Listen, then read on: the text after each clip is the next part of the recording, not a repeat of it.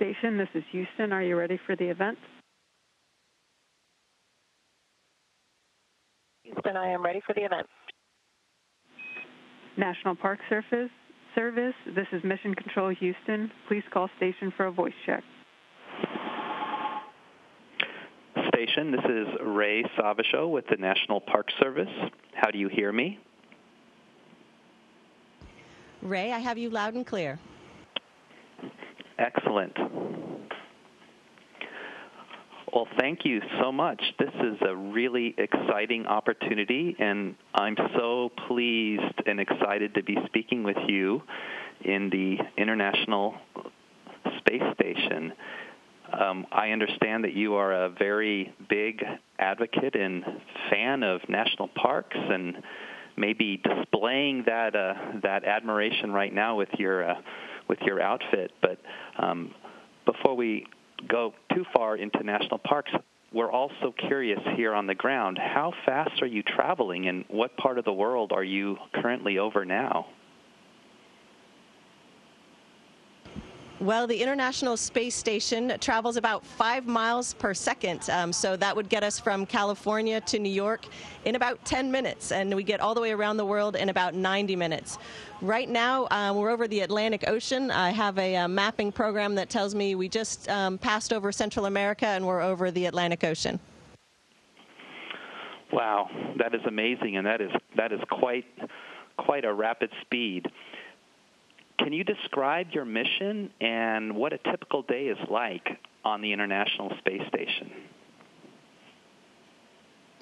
Sure. Well, basically there are 7 of us living aboard an orbiting research laboratory in low Earth orbit, and we conduct, during the 6-month stay up here, we'll conduct hundreds of science experiments, and as well as technology demonstrations, as well as basically keeping the space station in working order. So on a given day, we might be hands-on an experiment that's very involved, or we might do something where we're just changing out cartridges for an experiment that's being monitored by investigators on the ground. We also, as I mentioned, we have technology demonstrations that are ongoing, and so those are technologies that help us here on the space station, such as like water reclamation, will also help us in our exploration missions going out to the moon and onto Mars, but technologies that can also be used in remote areas on Earth where maybe folks don't have access to clean water all the time. So that's another example of the kinds of things we do up here, plus maintenance. So on any given day, you might be doing some plumbing or some electrical work or some mechanical work. So it kind of covers a big spectrum. That's really interesting. It actually sounds, in an unusual way, not too dissimilar from some of the activities that go on in our national parks, with all the various activities and diversity of responsibilities that occur to both take care of the space station, but as well as take care of our national parks.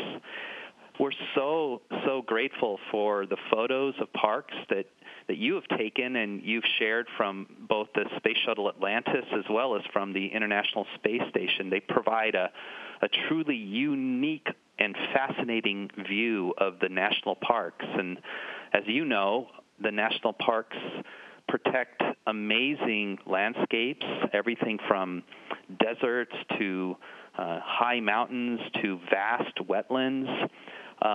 What is it like observing these places from space? Can you actually see them, and can you make out the characteristics and the features of some of these national parks? Well, Ray, I'm so glad that people are enjoying the photographs. It's been a really great hobby for me, a really engaging hobby, to teach myself to spot the national parks from space and then teach myself gradually to take better pictures of them. The different parks, of course, they're all different sizes, different kinds of features. But yes, you can absolutely spot the characteristic features from space. Some are very obvious, like the Grand Canyon.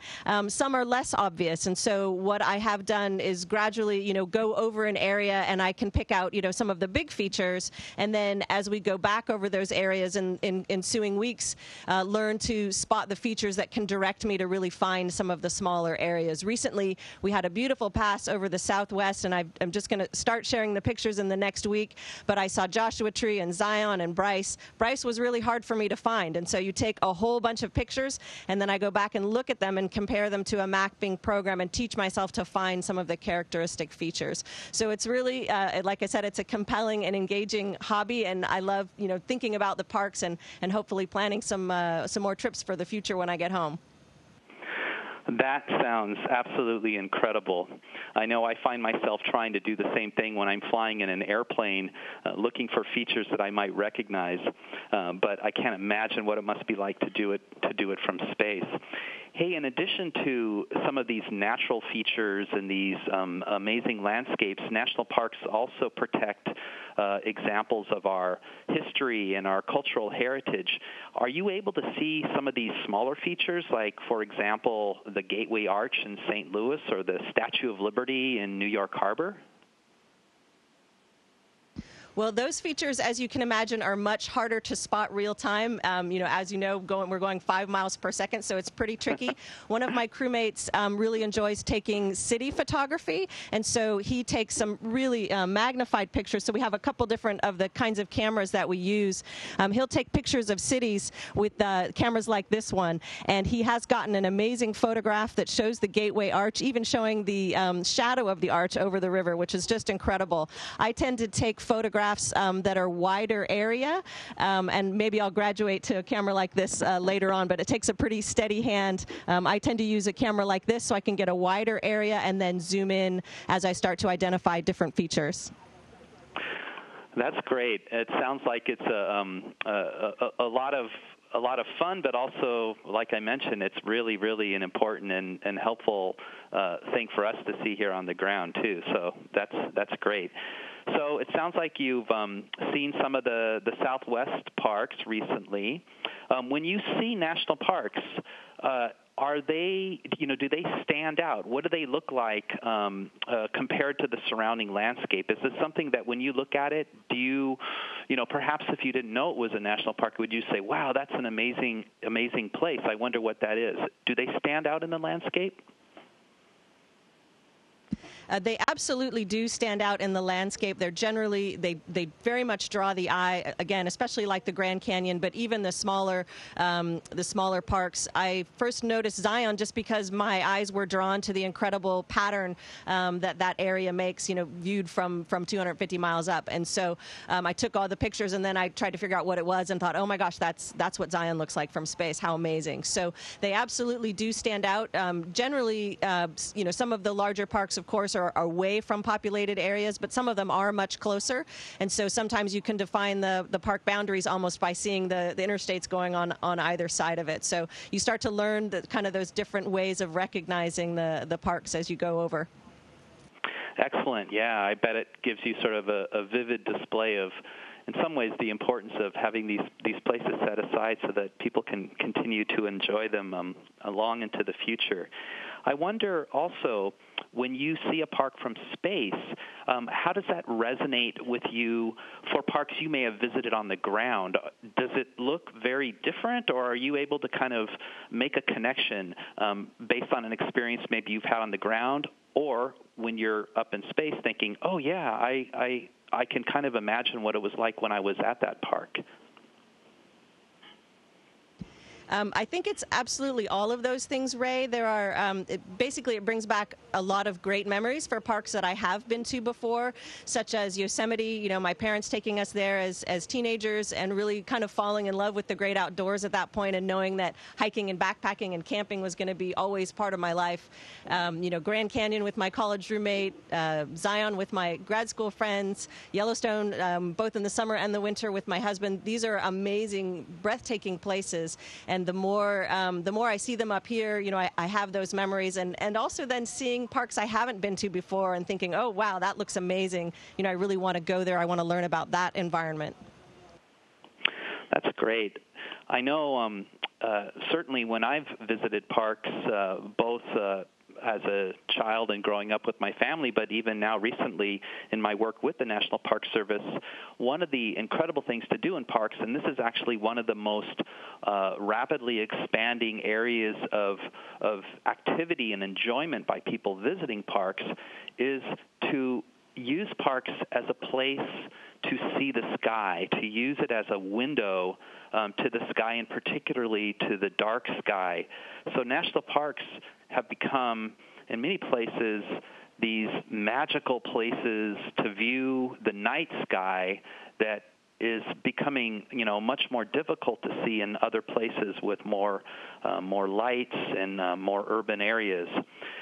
So it's become a great venue for introducing people to the amazing things that you can view above, to viewing space, to viewing stars, and to learning about things like astronomy and what we can learn from space about the Earth. What would you suggest to people that want to learn more about the night sky, and how might this be a good way to excite people about space exploration and learning about astronomy? Well, I think you're absolutely right, Ray. Looking up at the dark sky from parks, I think a lot of people, when they spend their lives in cities or near populated areas, they have no idea just the sheer numbers of stars that are out there, and other features as well. And you can start to see things that you couldn't imagine when you're out at the parks and in a dark area. So I think, the advice I would give people is follow your curiosity. When you've seen something that astonishes you, make the effort to try to figure out what that is. And so for me, I love learning from books. I love to read books. I get library books all the time, and also museums. If sitting down with a book is not your thing, there are lots of great museums that can start to teach you the basics of astronomy and help you follow your curiosity down some of those paths. And of course, there's tons of online resources. NASA has some great resources. There's a video series called What's Up that kind of tells you what you can see in the night sky that month, and lots of great lesson plans as well for folks that are trying to maybe, for educators who would like to start an astronomy unit with their students. That is great. That sounds like a really amazing partnership and relationship that we in the national parks can have with you up in space, and with NASA to help provide the window from national parks, but then the information and the educational opportunities that people can experience when they're in national parks, looking up at the sky. Speaking of the seeing national parks from the International Space Station, I think national parks also provide an amazing place to look for and perhaps even see the International Space Station. Have you ever seen the station from Earth, or even from a national park? I have definitely spotted the space station many, many times, also while camping, probably so many times that I can't remember specific spots. I'm usually, out in a parking lot somewhere waving and hollering at my friends and colleagues as they go overhead. So anybody can do that. You can go to spotthestation.nasa.gov and put in the town where you are, and it will tell you when you'll have some good sighting opportunities as we go overhead. So I encourage people to do that. It's amazing to see. It's a very bright object moving very fast across the sky, and I think it's really neat to see. Even if you're in a more populated, lighted area, you can still see it. That's great. Well, I think that will be something that we can highlight to people as they come and visit national parks. And it sounds like we can get information also about how and where and what are best times and so forth to see the space station. So yet another thing that people can do when they visit national parks: enjoy the night skies, look up into the sky, and then see the International Space Station. I think it's so amazing to think that you and others are up there looking down and appreciating all these wonderful things that are on Earth, and particularly the national parks and what they have to offer. Can you share maybe some favorite national park experiences or memories, things that may link to your kind of interest and excitement as an astronaut as well? Well, one of my great memories in national parks, I have lots. One of them is a trip that I took in Canyonlands with fellow astronauts and cosmonauts, and we do that to practice what we call expeditionary behavior. So we're all explorers, and I believe that people that enjoy the outdoors, that enjoy backpacking, are also explorers, learning about the natural areas. And so we spend time in these wilderness environments to challenge ourselves, to learn not just about the natural environment, but to learn about each other and how we work together as a team, how we can be leaders for a high-performing team, and challenge ourselves to accomplish a goal, which for us was, hiking across a section of Canyonlands. And so that was a wonderful set of memories where I really learned a lot, discovered a lot about myself and about my crewmates and teammates. And I think those kinds of experiences lots of people have when you go backpacking with a group of friends. I think it's all about exploration and about growth. So I think we have all of those things in common with folks who love the parks. I think most astronauts would say that they love those kinds of outdoor activities as well. And then one more, probably the most special experience that I've had national park. My young son took his very first steps in a national park, which was Lassen Volcanic National Park. So that will always stand out for me in my mind as kind of launching our little explorer on his many adventures. Wow, that is great. That is a great story. I know Lassen is actually one of my favorite parks. I visited as a child as well with my family. Well, I love your description of park visitors as explorers. I think that's a really, really good way to describe people that come to parks, because they are, in fact, exploring our natural environment, our natural heritage, but also our cultural and historical heritage. So they are exploring these things for themselves and on their own. And in some ways, they're kind of doing what you all are doing as space explorers. I love that. That comparison there. I understand that you also are a marine scientist, have done work in oceanography. National parks, of course, include amazing landscapes in terrestrial areas on land, but there are also 88 ocean and coastal parks in the national park system. Have you been able to pick out any of these coastal areas and the coastal parks, and what might they look like from space? That's a great question. That's a little bit trickier to do, but something that I've been talking with my crewmates about how to spot and then how to photograph some of these kinds of features. So it's something that I hope to do going forward. But right now I'm still focusing on the things that I can easily pick out kind of real time as we go flying by.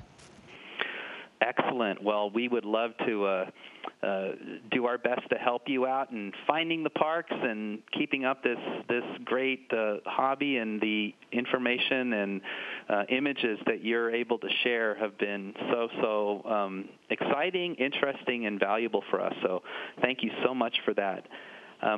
This has been a really great opportunity. I've so much enjoyed talking to you. It's such a great opportunity to be able to think about and hear somebody describe national parks from such a unique and different perspective. So thank you so much for this.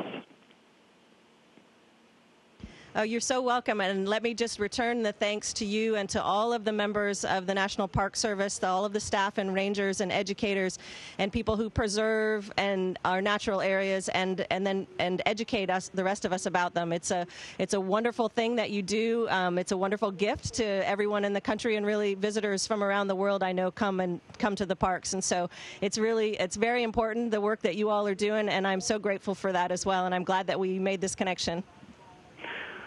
Thank you so much, and I hope that this also inspires people to not only be excited about space exploration and what we can learn from space, but to make the connection between space exploration and becoming an explorer of our national park system too. And I think that would be great if we can help inspire people to do those things. I certainly agree. Thanks for visiting with me today aboard the International Space Station, and don't forget to wave when I fly over. Absolutely. I look forward to doing just that.